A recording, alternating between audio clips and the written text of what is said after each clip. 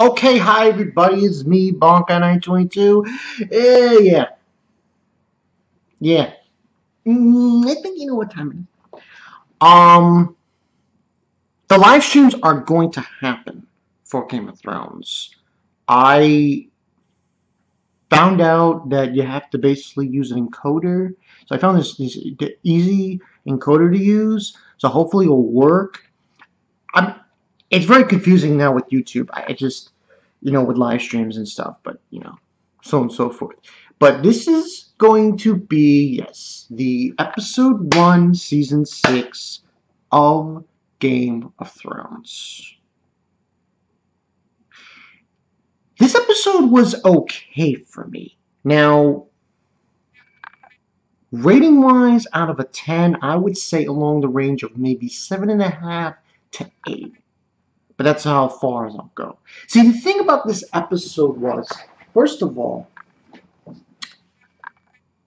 most of the things that happened in this episode, by the way, the episode was called The Red Woman, was, just basically giving us like a conclusion to the end of season 5. That's all it really was.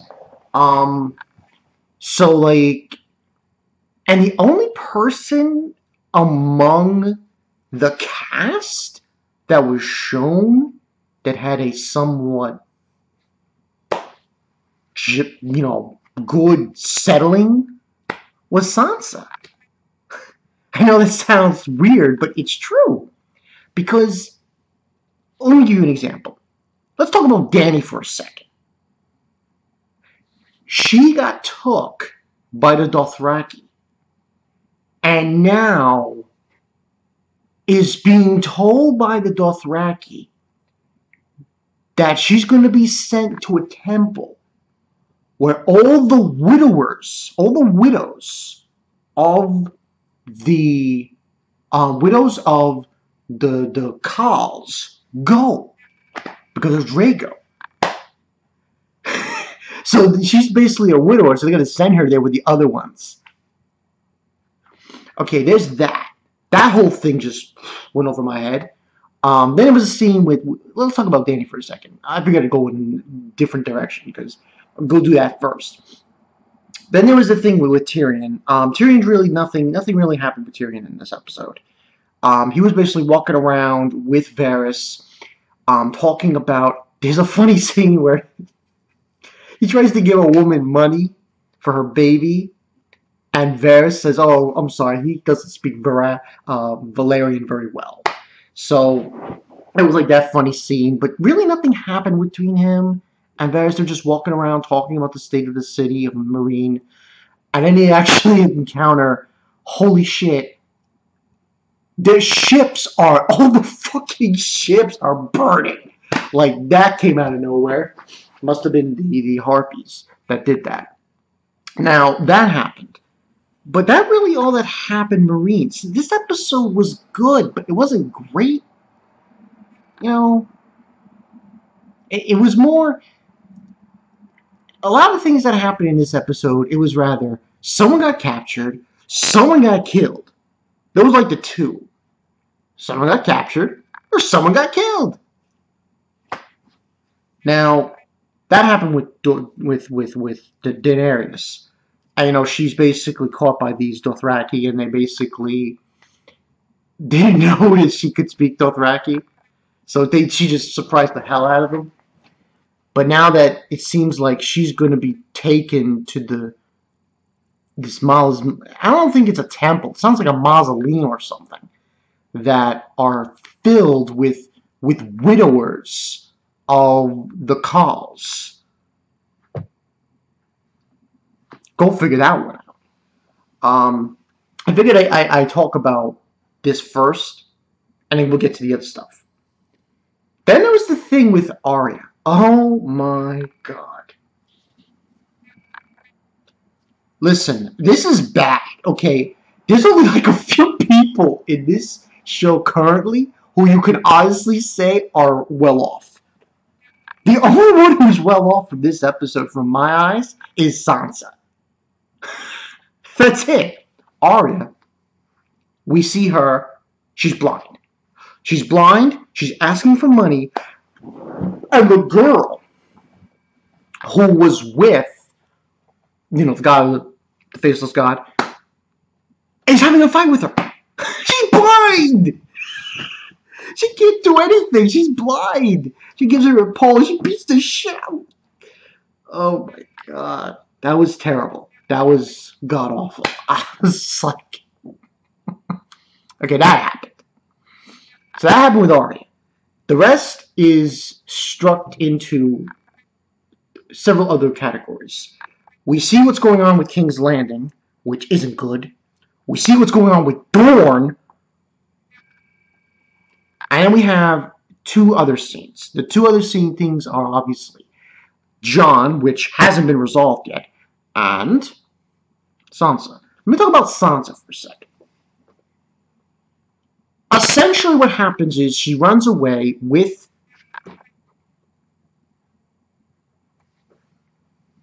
I'm going to say it's Theon. It's Theon with no, yes. Running away from the dogs and everything, the hounds. And they eventually come up to this clearing. They pass this river, and they catch up. And they actually catch her out of nowhere. Brienne. Which isn't a surprise because she was there anyway because she killed Sten. Sorry, Steve. Sorry, SFX Wing. He's dead. Sorry. But anyway, she was in the nearby. So she shows up, kills these guys, just kills them off, and then speaks the creed, the creed of the old gods and the new gods, saying that she's going to protect Sansa from now on. So that seems now that Sansa is in a good position. She's with Brienne. To an extent. I think with Sansa it's just, I don't want to sound like a broken record, but this is just the continuation of the continuation of the continuation. She's always in a situation like this. It's just terrible. Well, at least she ain't blind. Sorry. But yeah, we have that situation, which turns out to be good. She's with Brienne, and things seem to be going well. Then there's Dorne. Well, let's talk about King's Landing first. He shows up, Jaime. Not good news. And it's not good news. She's dead. Melisandre. Did I say Melisandre? I apologize. Her daughter is dead. Thanks to Dorne, bitches! Yay! Now, this leads up to a dramatic scene with the Queen and Jaime. Jaime says the F word. He says the F word in the show, which that came out of nowhere. But it seems like they're bounding together, and what was interesting about this scene, I thought, was the fact that the Queen, it's been a while since I skipped the names are not coming to me at the moment. She mentions the prophecy she was given by that old lady, and saying that this is fate. And then Jaime basically tells her, "Fuck fate, fuck everything. We'll anyone who gets in our way, we'll destroy, and we'll do what we want to do." That's more or less what he said. Now this goes into something else. Back at Dorne. Guess what? The king finds out what has happened to, Jaime's daughter. Her name eludes me. Guess what happens? The one who pulled it off, the one who poisoned her, she kills the king. Kills the king and kills the prince. And that big black guy. My thing about that is this. Yeah. Who's gonna rule Dorne? You? Good luck. Good luck managing to fight the Lannisters with no men. No offense. But I don't think you people can actually fight them. Doesn't work that way. So that Dorne thing made me go like, okay, so you killed the prince, you killed the king, great job. How are you going to defeat the Lannisters? I don't see how that's possible. I mean, they're in a dire strait too, but you kind of shot yourself in the ass there. At least that's what it seemed to me. The Dorn thing just came out of left field. Like, really? That's what you're gonna do? But that happened. So the Dorn thing is like Jesus freaking Christ. The thing with Arya, the thing with the King's Landing. Also, we have a scene with Marjorie. That's really not brought up by much. You know. And then we have the thing with Jon. Okay. Two things about this thing. Number one. Okay. He's still relatively dead. Seemingly. But a few of the Night's Watch who actually like Jon take him in. And Davos is there. Melisandre shows up. She shows up twice. One in a what the fuck moment towards the end of the episode, and the second time is when she actually goes there. Now, they kind of know he's... Now, she said, Melisandre, that she saw him fighting at Winterfell in the flames. But that doesn't really mean much. Also, Alistair, this piece of shit on a stick. Yeah. I have only one thing to say to Alistair, that stupid little shithead kid, and all the Watchmen. Good job opening the floodgates. Good job. Because I have a question for you. How exactly are you going to defeat the White Walkers? Just saying. Because Jon Snow, he knew about the White Walkers, and you don't know jack shit. So, first one to get killed, that little kid. I'm calling it. He's going to be the first one to get bit by the White Walkers. I'm sorry if I'm shooting shots at this kid, but your parents weigh the weight of your parents compared to the weight of all of the people in Westeros? Sorry, doesn't add up. You just shot yourself in the head, and you're gonna die. Now, we don't get much from this episode with Castle Black. Get a meeting. He offers an ultimatum to Davos, saying that, if you drop your weapons, well, he'll give him safe passage to the south. And Davos, I like Davos now. I really do like him as a character. Cause like he says, "Oh yeah, give me some mutton too, because I'm gonna get hungry later on. I don't want to starve." So he says that. I love it. So there's really not a lot going on with Castle Black except just the realization that Jon died, until we get the ending scene. This scene threw me off completely. I should have saw it coming, but I didn't really know. Okay. We've seen Melisandre at the end scene of this episode. She takes off her cloak and is like, "Oh yeah, we can see, yeah." She removes her necklace, and I'm like, what? After she removes her necklace, Melisandre, she turns into an old, wrinkly woman. What? What?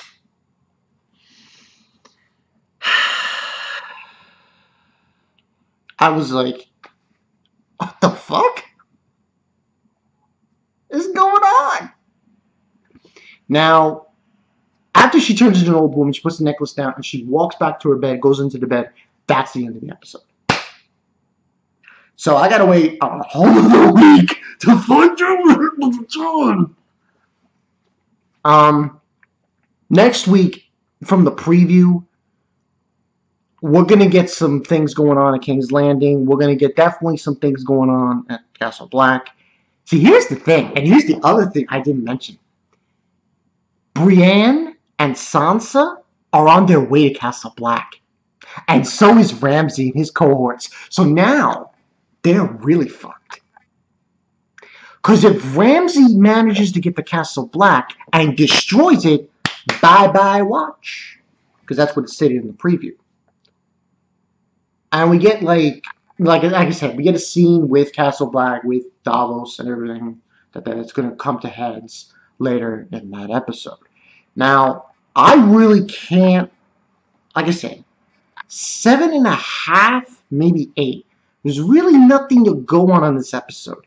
Just killings in Dorne, people getting captured, blind people, and nothing really is concluded here, except for the Sansa thing. Really, nothing was concluded here. I like where it's going, but this episode, it does feel a little iffy. Like, we don't get a conclusion for Jon, so I gotta wait a whole nother fucking week. Dany's screwed. A lot of people are in dire straits. The only one not in dire straits right now is Sansa. But even that is not even a complete, like, okay, she's okay now. It's just, okay, she's with Brienne, and they're going to Castle Black, but with them they're going to Castle Black, Ramsay's probably going to go to Castle Black. So that means the Watch, they're screwed. I'm telling you right now, they're screwed. Because Ramsay's going to bring an army. Well, at least I think he is. But the conclusion of the end of the episode, I'm not 100% sure. I don't think the necklace is going to be used for Jon. I want to say it is, but you see, that's only to keep her young again, Melisandre. I don't think that's needed to be used to like bring somebody from the dead, unless she manages to use the necklace to, create some kind of, and use the energy of the necklace, of the gem that's in the necklace, and uses it on Jon somehow, some way, by calling for the Lord of Light or whatever. But it's really skeptical at best. So it's not really, this, like I said, 7.5, maybe 8. Maybe 8. I know people are probably thinking, oh, come on. Some people are saying it's dog shit. Some people saying it was good. But personally, this episode gets a 7.5 or 8 out of 10 because kind of confusing in the end. The ending got a little confusing, and there are a lot of things were left open, and that should be the case because this is only episode 1. But next week should be very intriguing. Of course, it's going to be a problem. That problem being Penny Dreadful premieres next week. So, let's review. Game of Thrones and Penny Dreadful on at the same night. I will have problems. Not really a big problem. I'm just going to record Penny Dreadful, and I'll just do a review later on. Live streams, hopefully, I'll start next week. Hopefully, this software I got works. And, we'll go with that. And I'll probably invite Rick and SMX Wing, maybe somebody else. Who knows? Also, I'll have to contact Zorro, see if he's doing a live stream tomorrow night. And he is great. I'll join. I'll ask him. Give me an invite and I'll join. That'd be cool. But yeah, that's pretty much the story. I'm a little upset that we're not getting a conclusion with Jon yet. But we'll probably get a conclusion by the end of next week's episode, hopefully. But yeah, this is Bonkai922. Thanks for watching. Game of Thrones is back. I don't know where this is going to go, because this is a volume box. We'll see. See you guys later. Peace.